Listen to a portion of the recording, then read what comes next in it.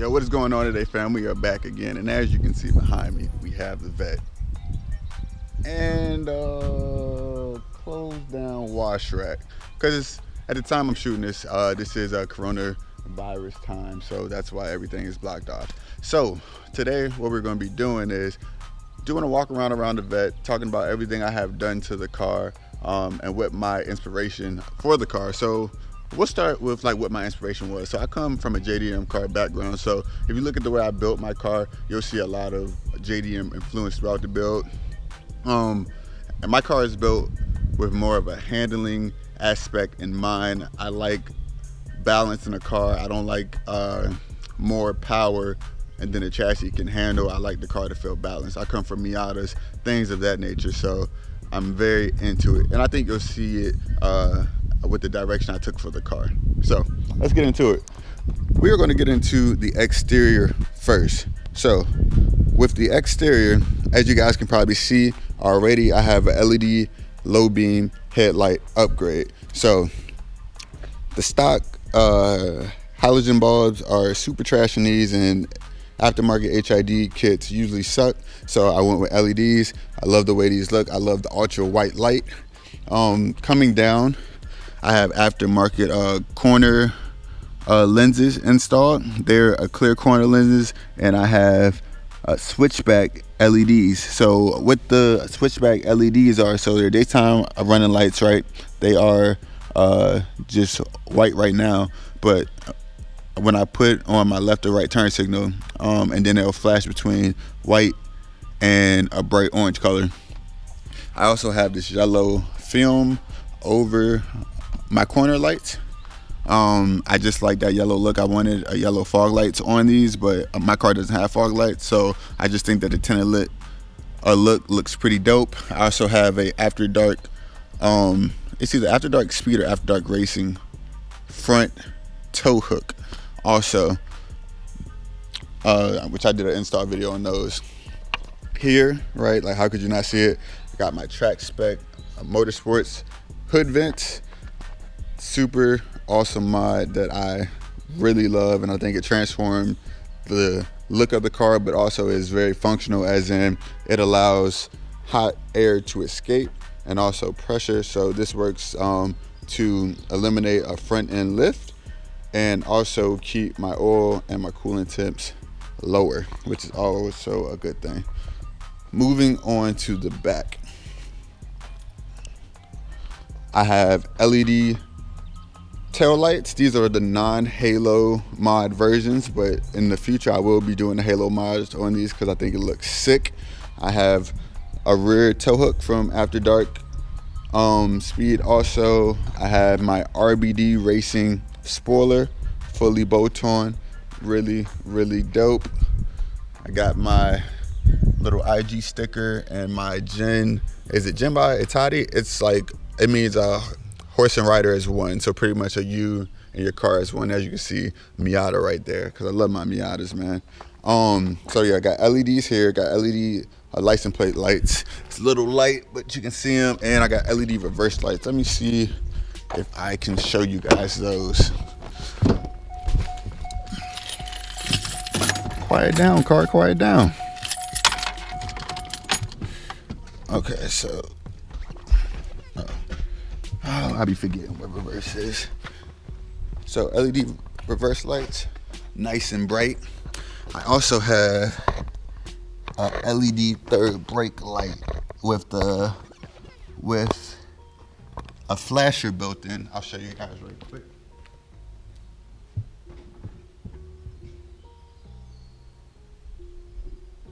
Dope, right? I think so too.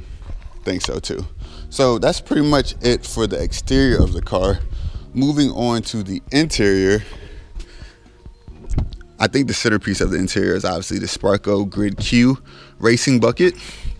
It is held together by Murad Industries low pro seat mount. I also did a video on this, so you guys can check that. Okay, so I know a lot of y'all probably will have questions on where I got a lot of this stuff, but do me a favor, please go and check out my other videos first, because I did a lot of videos on actually installing this stuff. so it will like give you links and tell you, you know, like who made it and where I got it from and like how to actually install this stuff. So please do me that solid. So yeah, I have the Murad Industries low pro seat mount. As you can see, I have a quick release hub. This is an NRG hub with an NRG 2.5 quick release. My steering wheel right here, I have the personal Grinta 350 millimeter steering wheel. It is a leather instead of a suede or Alcantara because that wears way too quick. And I drive this car. Hold on, let me get that off. There we go. Got that off. So aftermarket stereo right here. I don't know why I didn't go with a Bluetooth stereo. Like, I don't know what I was thinking when I did this, but neglected to go with the Bluetooth stereo. MGW shifter with a eBay Durlin C5 shift knob. Also did a video on that for you guys. Let's see, we'll pop the trunk.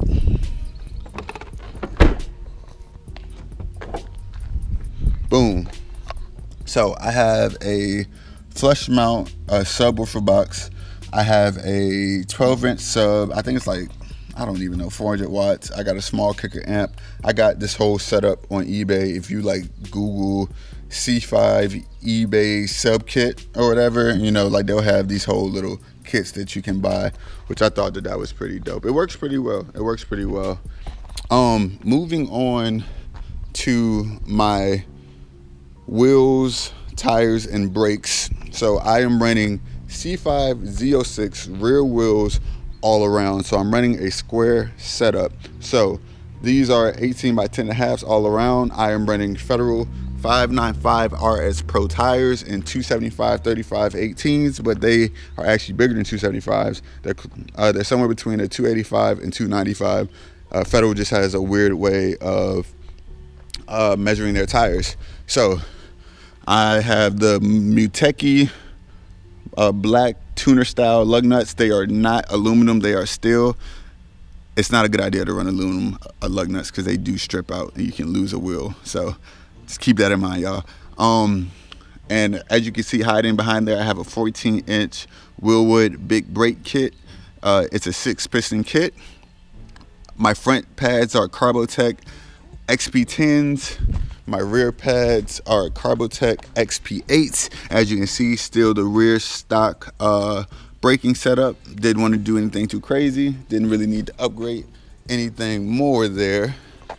Let's see, should we go engine or transmission next? We'll go with engine. We'll go with engine. So this car should be making around 400 wheel. The reason why I said should be making 400 wheel is because I have not had a chance to dyno it yet. So once that happens, obviously I'll give you guys a accurate setup. Ooh, my fault, man. Going back, I do have stainless steel lines all around. I have a TIC Performance clutch master cylinder. So you guys that are familiar with the C5s, y'all know that if you're doing a pull for a prolonged period of time, your clutch will get stuck to the floor. The TIC Performance Clutch Master Cylinder will fix that issue. That's one of the things I did not do a video on because didn't have time, but just one of the things. Brake fluid, I'm running a .4 ATE Type 200 brake fluid. So going back to the engine, and so going back to the engine modifications, I got a GM ASA camshaft that I installed. I have Speed Engineering headers. I have NGK TR55 IX Iridium spark plugs. MSD wires with these little wire protectors to protect them from the Speed Engineering headers.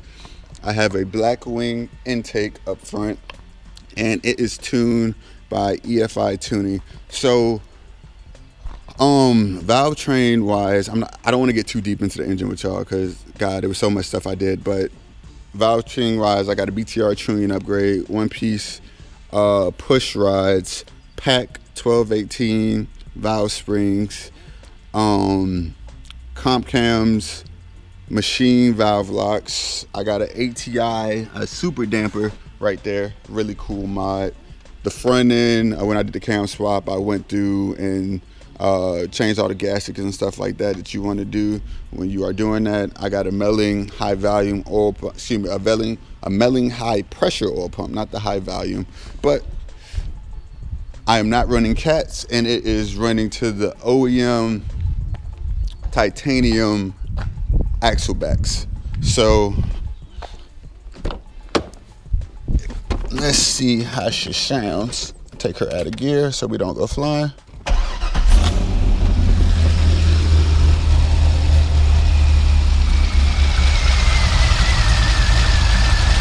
As you can see, she's running pretty smooth.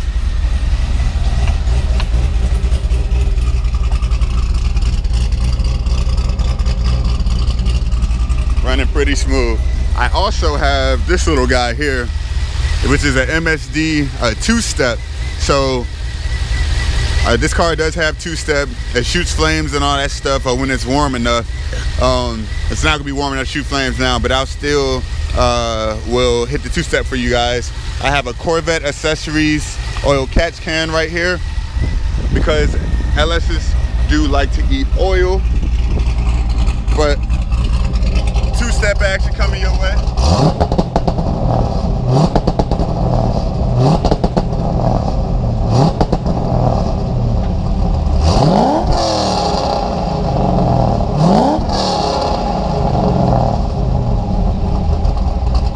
As the engine goes, I think that is about it. I think. Y'all, I'm just winging this off the top of my head, so I might forget a thing or two, but if you see something I forgot but you got a question about, you know, just put it in the comments below, and then I will do my best to answer your question. So, engine-wise, we got that. So, suspension, which I think that this is where this car shines. I mean, literally shines. So, first off, I'm gonna get underneath the car a little bit. You can see these nice yellow sway bars. So, these are the Johnny O'Connell's. To be honest with you, I upgraded a sway bar for the performance, but I went with this brand because I like the color. I think the yellow looks sick because you can see it from behind. Tell me that doesn't look dope. So, Johnny O'Connell sway bars. I have Bilstein shocks, but these are the Doug Rippey Motorsports Bilstein shocks. And unfortunately, you're not gonna be able to see those. And I don't have a lift here, but I guess we're gonna have to imagine. So one of the cool mods that I have that a lot of people don't know about, I'm gonna have to turn the wheels for y'all to hopefully be able to see.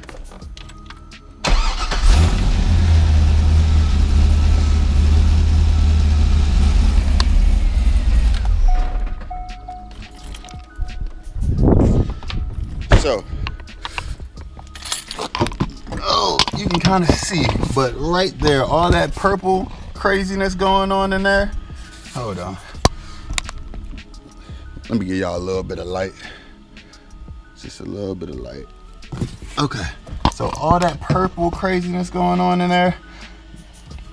So what this is, that is a SLR Speed quick steering kit. Hey everybody, what is going on? Whoa, calm down, my man. It's my video right now, right? So that is a SLR Speed quick steering kit, also known as an angle kit. So what that does is that actually makes the steering on the Corvette a lot quicker. The turn to turn, so much sharper. So one of the things I could not stand stock about the C5 is how slow the steering was. It made it feel absolutely numb.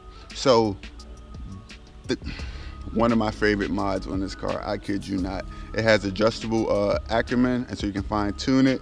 Obviously tie rods, all that good stuff. But if you have a track car or a C5 that you drive sparingly and you don't like the way the steering feels, give that a go.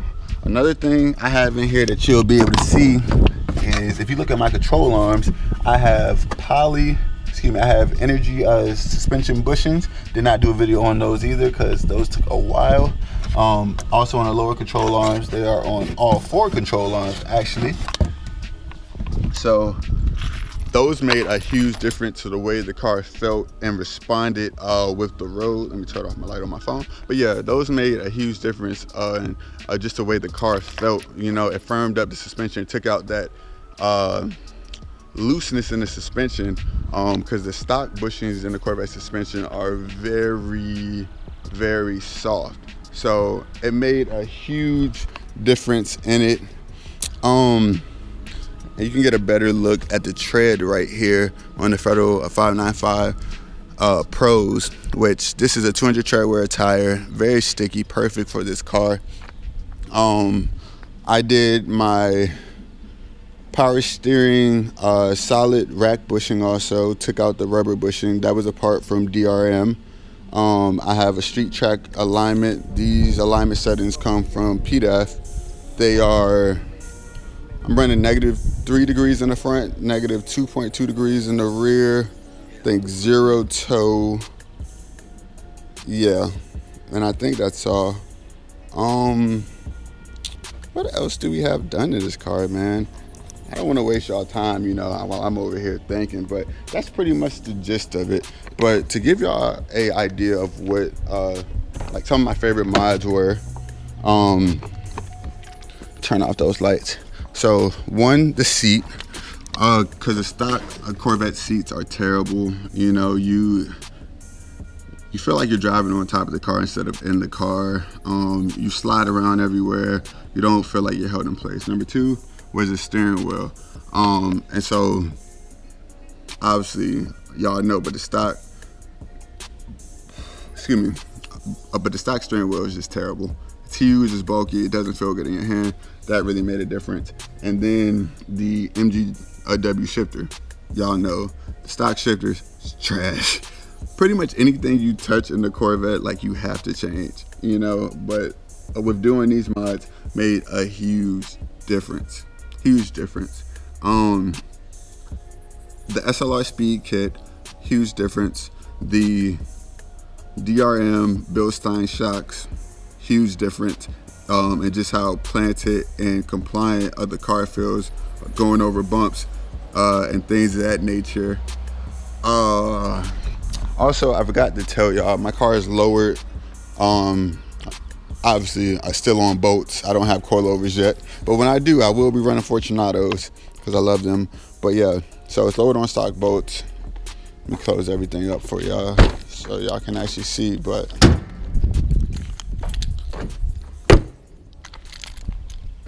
if you look at the car, you can see it's a bit lower and then your average C5. But yeah, I don't want to drag this video out any longer, man. That was a walk around of my car and what all I have done to the car right now. So right now, and the car is like pretty much where I want it, but I will be doing a few more modifications in the future, nothing too crazy while I'm in Germany. Might get a little bit crazy on power when I get to the States, but for right now, she's perfect and she's ready to hit the ring and just go. But yeah, man, I will also be doing a build cost video where you'll get a in-depth look at how much all these parts cost, engine, exterior, transmission, all that stuff like that. And so y'all will be able to get an idea of like how much it would cost to build this car if you were to replicate it. But yeah, I appreciate y'all watching. Take it easy. I'm out. Bring that right back. I forgot. Please do like and subscribe. We are climbing up in subscribers, and to all my OG people and that's been with me and been super active with me, hit me up on IG, you know, and leaving me a positive criticism and telling me and that they appreciate my videos. Yo, I appreciate y'all, man, because I do it for y'all. But take it easy. I'm out.